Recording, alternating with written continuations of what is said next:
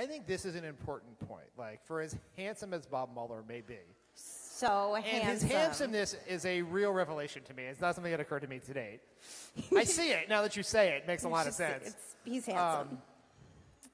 But for how handsome he is, he's not going to save us. He may put a lot of Trump's friends and family in jail.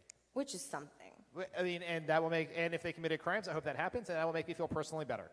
Because Jared Kushner is sitting in our former office, which I now refer to as a pretrial detention center. Is unbelievable that he's in our office. I hope that mouse in the wall gets him. But like, no, there really was. But people are like, Teflon Don, he gets away with all this stuff. And here's the thing: there's only one kind of accountability to give to politicians, and that's at the ballot box. It's true. So, we will, if the Democrats take the House and hopefully the Senate in 2018, then he did not get away with it. And so, if you want Donald Trump to be, only we, those of us here, those of us around the country, can hold Donald Trump accountable. If we're, waiting around for Bob Mueller to frog march him into jail, that is not going to happen.